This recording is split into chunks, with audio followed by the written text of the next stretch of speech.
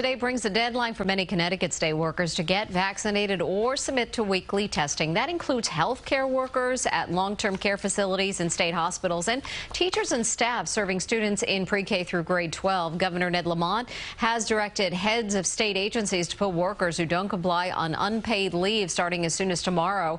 And the National Guard may be activated to assist agencies that provide critical health and safety services if they are hit by staffing shortages.